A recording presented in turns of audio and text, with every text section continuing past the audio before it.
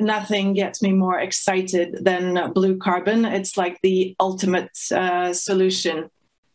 Seagrasses, mangroves, tidal marshes, and seaweed can capture and store probably more than 5 times as much carbon than land-based forests.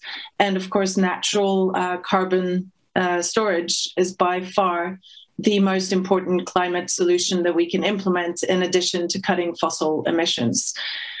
If that wasn't enough, it can also contribute to reducing biodiversity loss. It provides essential coastal protection, important for future food production, and can contribute to as many as 13 out of the 17 Sustainable Development Goals.